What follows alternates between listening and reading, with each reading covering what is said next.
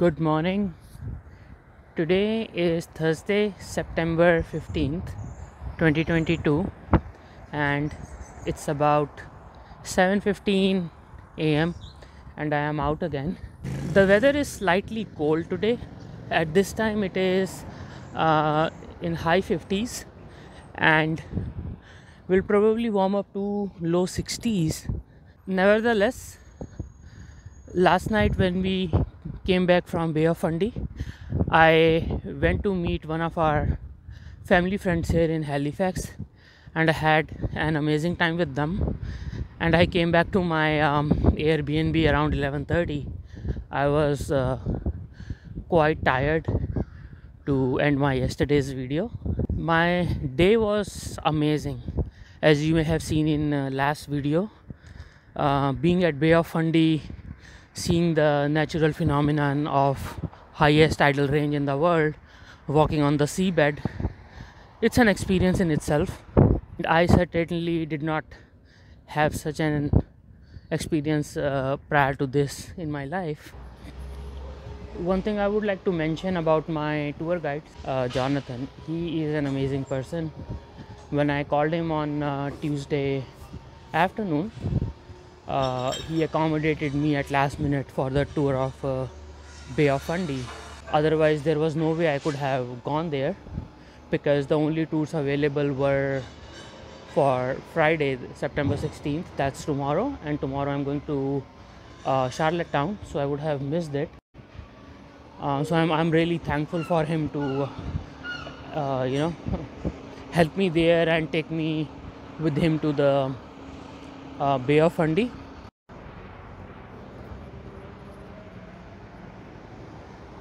Secondly, when I asked him that I want to visit Peggy's Cove once more, so he accommodated me there as well. And the tour which he is doing today, he has reserved a seat for me. So that's quite nice of him to do that. And not just that, right? We had like great conversation. We had an Indian couple with us, or I should say I was with an Indian couple in the tour, and we, four of us had some great conversation about our experiences, about life, and what we what changes we have seen coming to North America, relatively speaking. So it was a day well spent.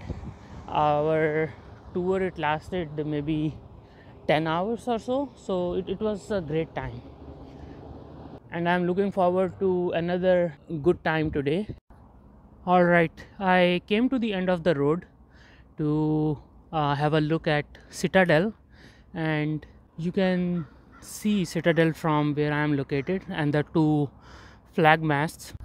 Citadel is frankly an interesting place. It's like a garrison slash fort which was used by British to protect the city against foreign invasion. And what I find interesting about this garrison is it's in the middle of the city. It's not on the outskirts, right? So I find that an interesting feature of this place.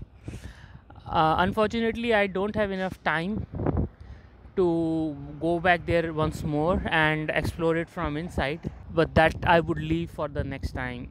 Even though I have visited Citadel once, which you saw in one of my earlier videos, but I want to go and spend some time there, look at various exhibitions, read more about them, but that has to wait until I come back to Halifax next time.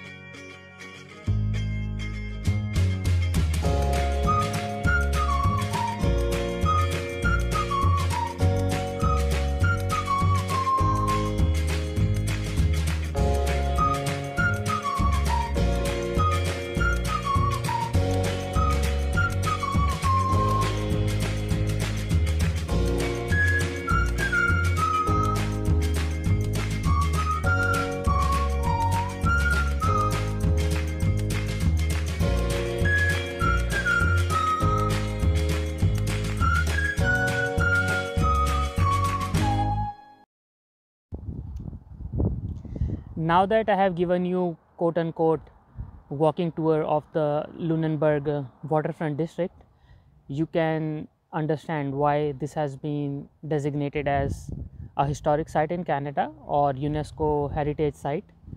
All the buildings I saw or passed by, I did not see similarities. Most of the houses are painted differently, they look different. Some of them are over 100 years old, and I'm pretty sure as I go further up, or if someone drives further up, there must be some more good locations to explore and some nice architecture to see.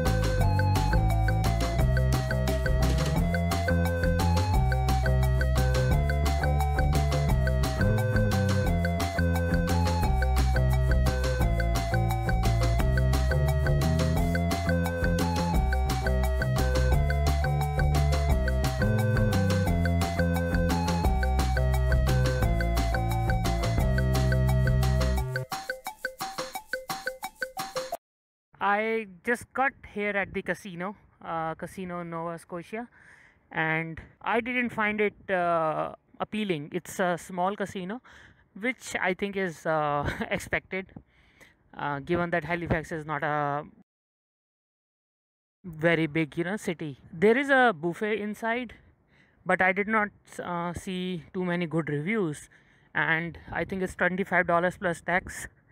And the pictures I got to see on the internet, most of the things are non-vegetarian. For me, it's not worth it. I am on the boardwalk now, and in front of me is the building of Scotia Bank, also known as the Bank of Nova Scotia. Just a small personal story. When I migrated to Canada, Scotia Bank was my first and only employer, and I did find out about company's history, that it was founded in Halifax, Nova Scotia. So I always wanted to come here and see Scotia Bank for myself. As I was walking around on the waterfront, I came across this Spanish restaurant, so I decided to have dinner here. It's a Spanish spaghetti. I have never had Spanish food before, so I would certainly like to see how it tastes. Once I finish my dinner, I will walk back to my Airbnb and do some packing because I'm leaving tomorrow at noon to Charlottetown. My day today was good, going to Lunenberg and Mahone Bay, but it's my personal opinion that if I have to do it again, I probably would not. I did not find anything too appealing except for the fact that Lunenberg is a historic site and UNESCO Heritage Site. At Mahone Bay, we did not explore too much because we started our tour late, and one of the members in our tour group, she had to leave for Moncton, New Brunswick, and that's why we had to be back in Halifax around 6 o'clock, and that's why we did not spend any time whatsoever in Mahone Bay. But usually they give like 30 minutes, and people have enough time to explore and take some pictures and things like that. On that note, I would like to call it a night. I hope you like today's video, and please do like, share, subscribe and comment, and I will join you tomorrow morning. Have a good night. Thank you and be safe. God bless you.